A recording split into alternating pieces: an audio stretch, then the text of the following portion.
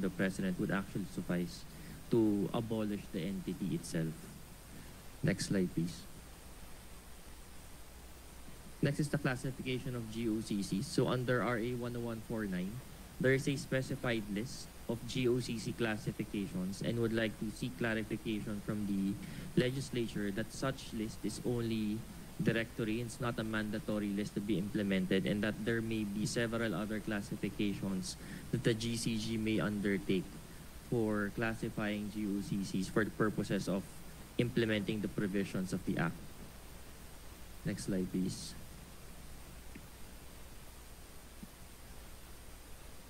Also, in the definition of a GOCC, so RA 10149 provides a definition of a GOCC which is actually aligned with the Administrative Code and other laws issued by the legislature, with the exception that it includes GICPs and government corporate entities for purposes of the Act, whereas in other legislation such as the dividends law, such proviso is also not included. So we encountered a situation where there was a GOCC classified as a government instrumentality vested with corporate powers that actually refused to remit dividends, considering under the dividends law, GICPs are not covered by the dividends law. So we would like to ask the legislature to look into harmonizing the definition of GOCCs across all legislations so that they may have equal application in all instances. Next slide, please. Next is the composition of the GCG in terms of office of the chairman and commissioners. For this, we looked at other regulatory agencies to benchmark the practices and the provisions of their respective charters. So primarily, we looked at the charter of the Philippine Competition Commission, which is a commission created after the GCG. So for consideration of the legislature is providing fixed terms of office for the GCG chairman and commissioners, because currently the law does not provide for any term of office for our chairman and commissioners, so they all serve at the pleasure of the president.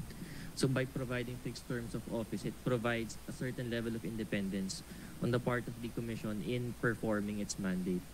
Also, to include specific qualifications for the chairman and commissioners, there is no minimum qualification to be appointed to the Governance Commission.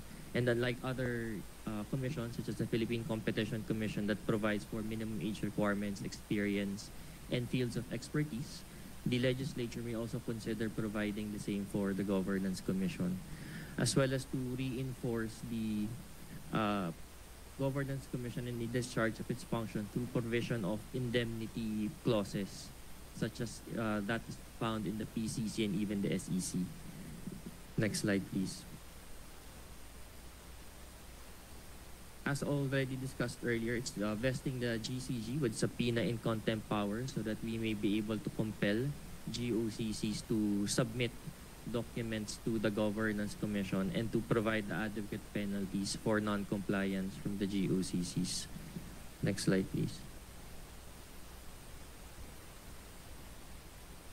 Also, to provide investigatory and disciplinary powers to the GCG with respect specifically to their boards of directors. So currently under the GOCC Governance Act, the GCG is only recommendatory in terms of imposing disciplinary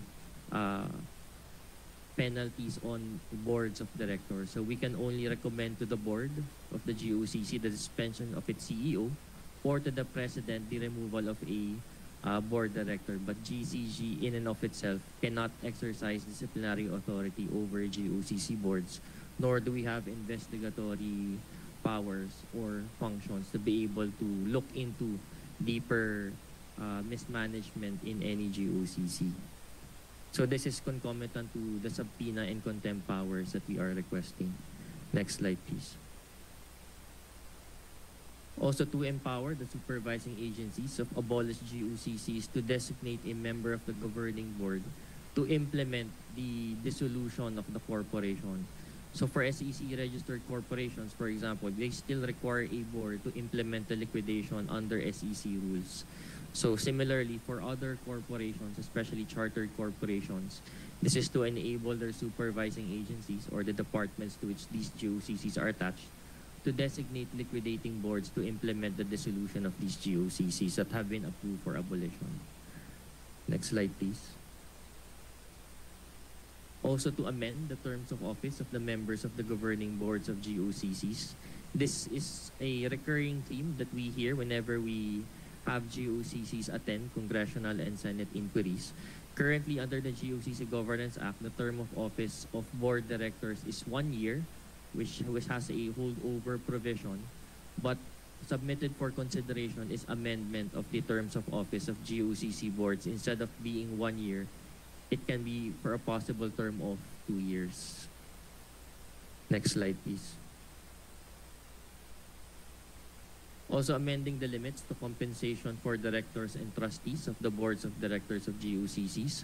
So while the GOCC Governance Act enables the Commission to set the compensation and limits to per diems of GOCCs that are profitable, there are certain classes of GOCCs that the GCG is only recommendatory in setting the compensation for, and these includes GOCCs that are subsidized and classified as social civic.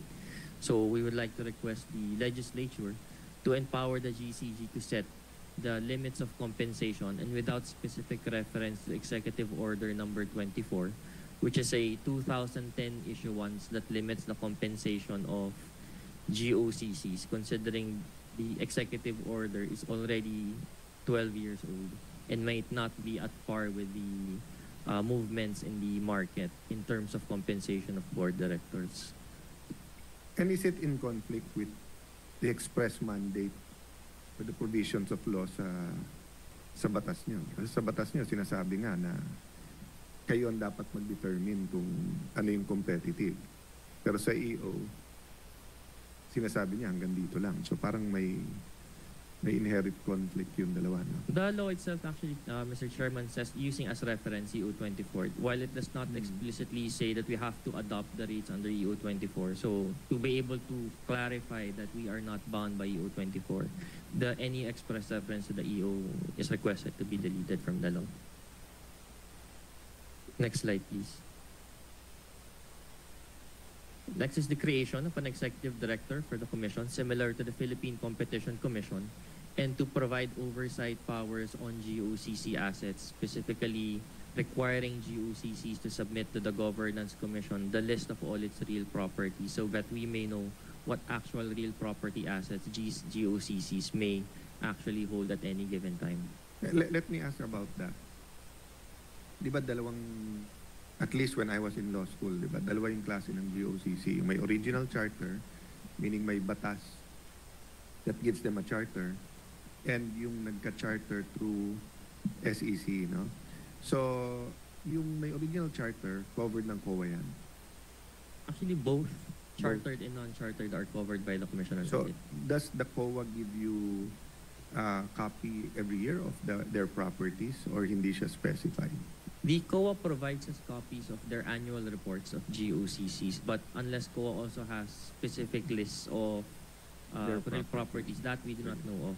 Maybe to speed that point up, in one of our hearings, let's have new director and let's ask kung sino in charge sa COA. Then let's figure that out, whether officially na hearing or over coffee. No? Kasi that should be simple dahil it's a simple transparency issue, di ba? Dapat talaga, even the shareholders, they should know kung ano yung assets ng isang kumpanya, di ba? Next slide, please. So in terms of reorganization and compensation of GCG, so this was what was mentioned by our chairman earlier, to create additional organizational units and positions to implement our proposed mandates, and to provide competitive compensation to GOCC officers and GCG officers and employees, so that we be able to respond to the needs of our GOCCs. Next slide, please.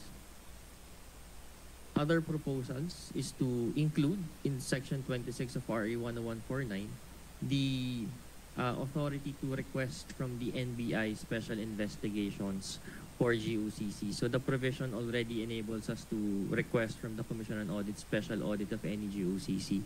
So we'd like to also include the National Bureau of Investigation to be able to initiate investigations in certain GOCCs, and to obtain the assistance of the COA in the performance evaluation of GOCCs, considering they also do operational audits of GOCCs.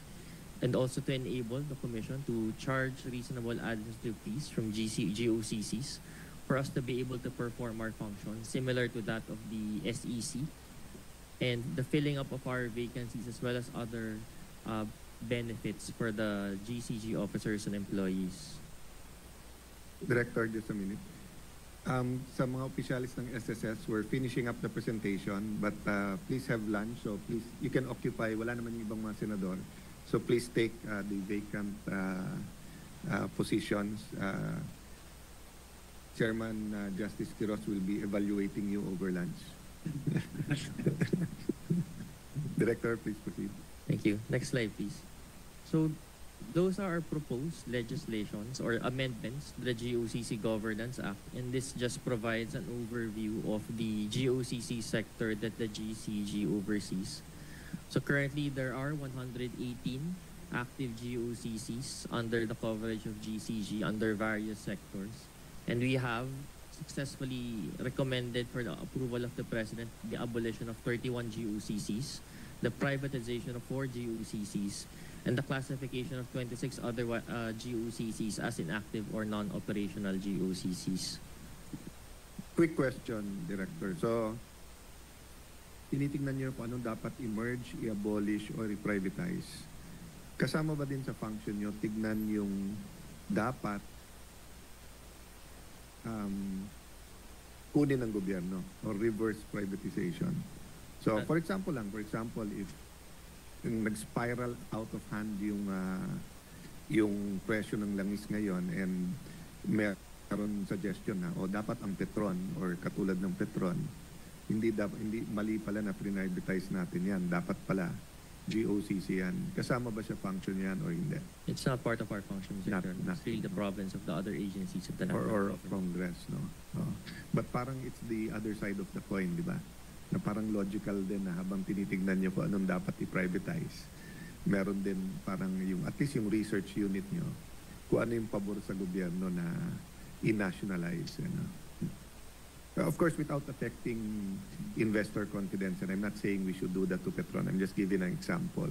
Or another example is not to nationalize it, but for the government to have its counterpart or its GOCC regarding that, diba?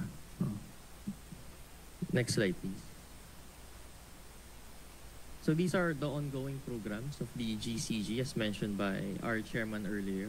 Our GOCC sector rationalization, the liquidation of abolished GOCCs, performance evaluation, corporate governance scorecards, compensation and position classification system, as well as integrated corporate reporting systems and a whistleblowing policy for the GOCC sector. Next slide, please. In terms of size of the GOCC sector, these are the total assets of the sector, around 10 trillion as of 2021 based on unaudited financial statements. And we have a total of around 86,000 government employees in the GOCC sector. Next slide, please. As mentioned by our chairman, the average dividend remittance of GOCCs now are around 37 billion annually. Next slide. Director, so annually yan? So hindi yung naipon lang? Yes, annually. Next. So yan ang estimate nyo? Yes, I mean, we will everything... show yung sa next slide, Mr. Chair, the actual dividend remittances of GOCCs through the years. Next slide, please.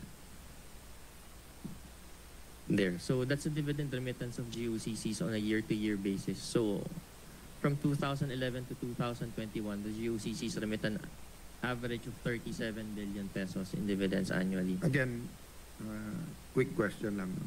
So for example, sa civil aviation, no? What's the rule in yung ibibigay nila as a remittance and yung pwede nilang i-keep to improve their, let's say, their equipment or sa compensation? Sila yung board din nila nagde-decide? The minimum dividend requirement is at least 50%, Mr. Chair. And the DOF may require, for example, GOCs to remit more, but the minimum is 50%. But what if they need for their own survival or improvement more than 50%? Then they may request it from the DOF, and the President may approve zero dividends, for example, for certain GOCCs. But katulad ng, let's say, PAGCOR, sa batas nila, may nakalagay na Yes. ano yung hatian, di ba? Yes, Mr. Chairman. Nung dividend nila. But like in the case of PAGCOR na meron hatian and parating issue doon, yung para sa sports, for example, does GCB have a rule? Do they remit everything to the DBM, then the DBM is the one that distributes, or can the GOCC give it directly to the beneficiary as identified by the law? It's required to be remitted to the Treasury directly, Mr. Chairman. But that's siguro a regulation, no? Not a what do you call that? Wala sa batas yan siguro, no? May I ask Director Pablinas to help us out and look at that then, no? Kasi yan ang constant pagdating sa PCSO at saka sa PAGCOR, yan ang parating tanong na kung sila ay listed as a beneficiary, pag binigay ng DBM, baka hindi nila makuha. Ganon din ang reklamo ng militar sa BCBA. But in the case of the military kasi, talaga naman through the DBM kung pera. But in the case, for example, ng sports, it can actually go into certain events or to the NSAs or to whatever na diretso sa kanila or to the PSC, no? Next slide, please. The next part of the presentation is the compensation and position classification system, and with the indulgence of the committee, I'd like to ask Director Karen Pascasio to present the same.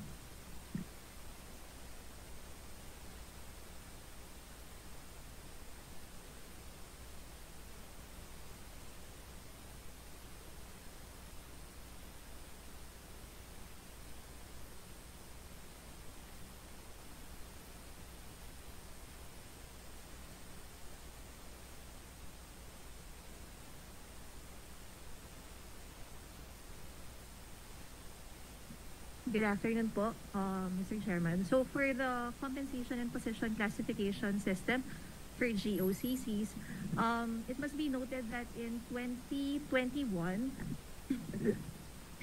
thank you, then President Rodrigo Roa Duterte issued Executive Order number 150.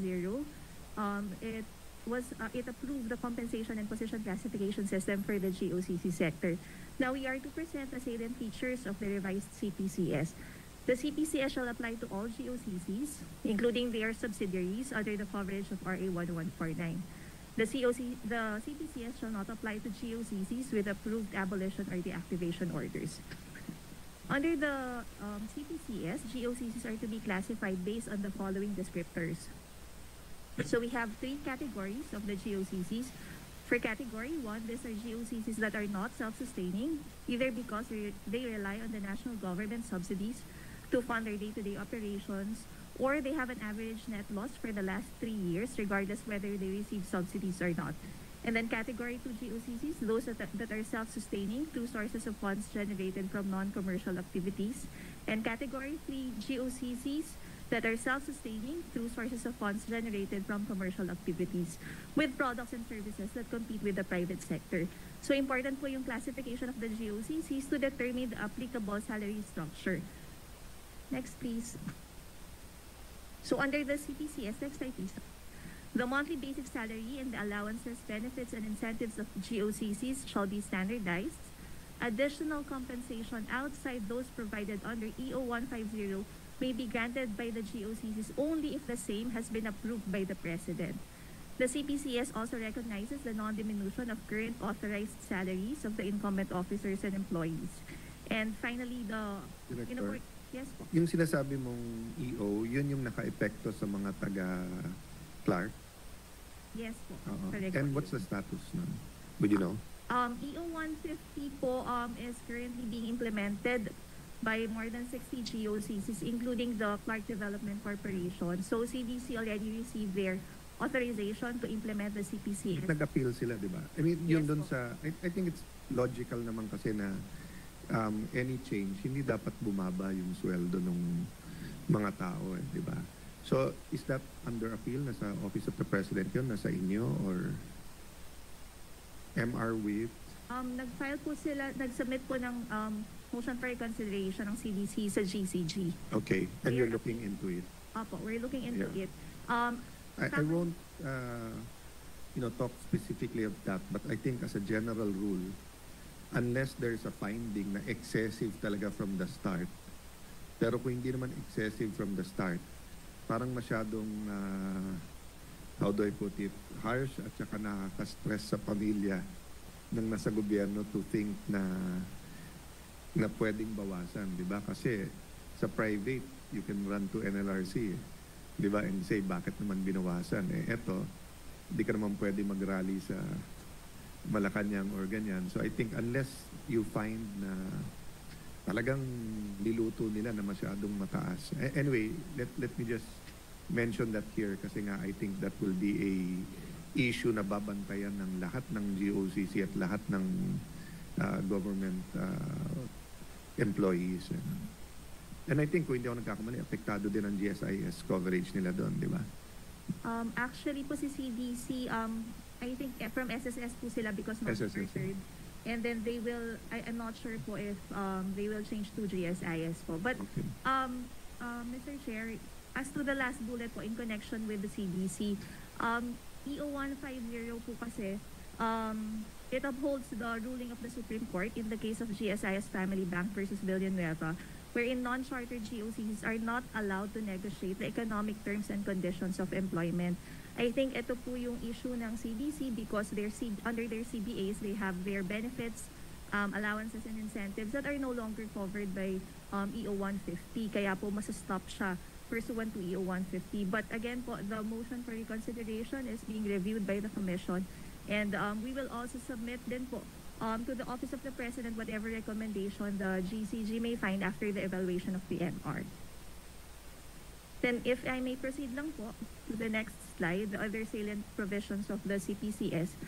So the authorized allowances, benefits, and incentives currently being received by the GOCCs that will be discontinued upon the implementation of the CPCS shall be paid a 3-year present value using the formula provided under EO 150.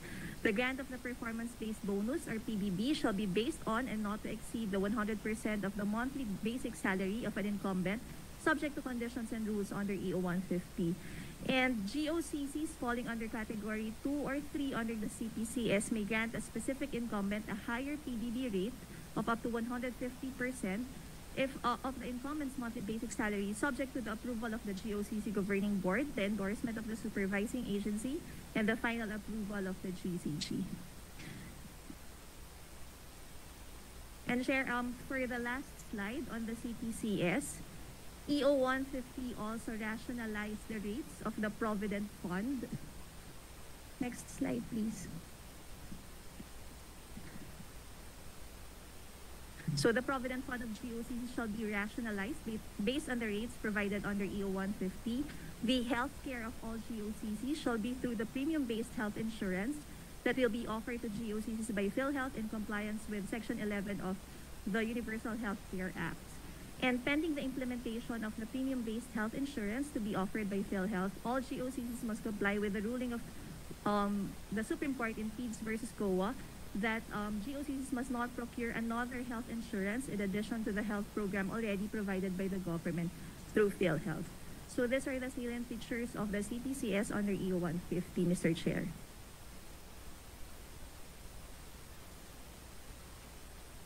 Just a quick question on that. So what if yung present health insurance nila is much better than PhilHealth? They have to shift pa rin to PhilHealth.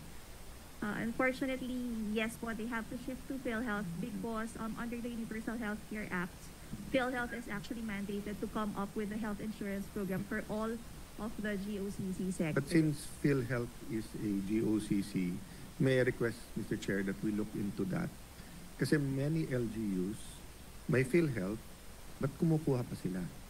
Kung hindi ako nagkakamali, ang Senate, may PhilHealth kami, pero meron din private. So, ang parati ko sinasabi sa PhilHealth, ba't hindi kayo mag-offer ng premium kahit na mas malaki babayaran namin kaysa sa dalawa yung binabayaran natin. If not, kung hindi nyo kaya, then you should give us a choice, di ba? Mr. Chairman, as even our director have cited a decided case by the Supreme Court, but the Supreme Court, the Sandigan Bayan, we have a separate health card. We are now having two, PhilHealth and a separate health card. Same situation. Which for perhaps me, in Justice, is not Opo. inherently wrong. But kung kaya naman ng PhilHealth na magbigay ng premium, kasi isa ko pang example, halimbawa po, Coast Guard, firefighters, BJMP, police, militar, no? Mas delikado talaga buhay nila. So, kung i-authorize naman ng gobyerno na bigyan sila ng private insurance, kung ikaw naman ay teacher or health worker, sabi mo, bakit sila? Meron ng PhilHealth, meron pang private, di ba? But if PhilHealth will have a, di ba, level 1, level 2, level 3, so maybe we can work together in sorting that out. I know in the last administration, problem child yung PhilHealth, but masyadong malaki ang kanilang role sa Pilipinas at sa gobyerno to, you know, to not solve this specific problem. Mr. Chairman, we are one to that purpose. Actually, the problem is the magnitude of responsibility of the PhilHealth. Now, on the part of the GCG, we are only monitoring.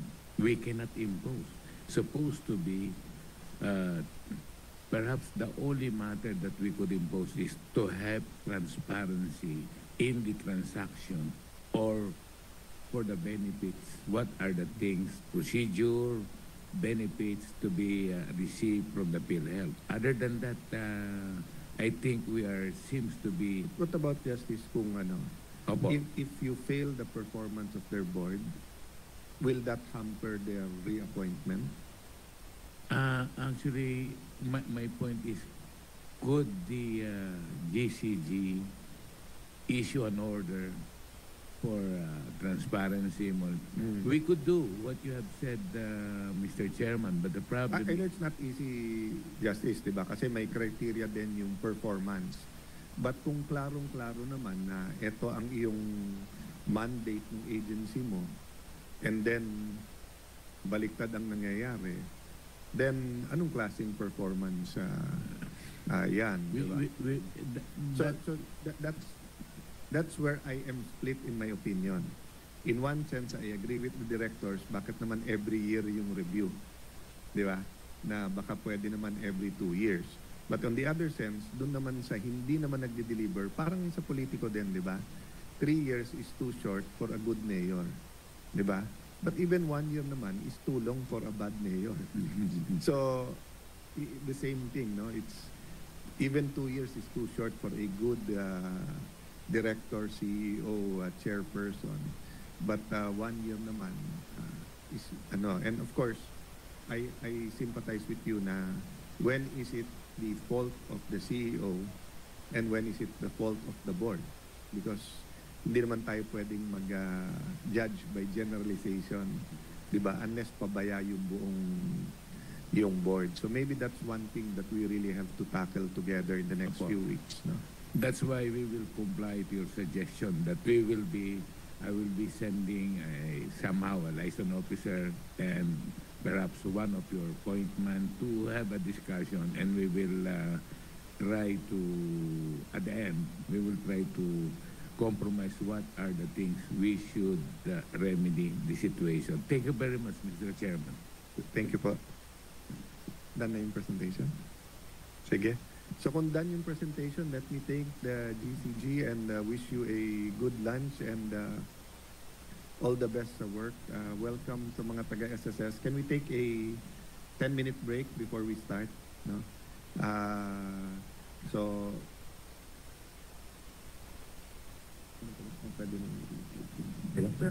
we can excuse the GCG. Pwede mo sabi yung GSIS na yun. Okay. The GCG, and we will suspend the hearing for 15 minutes.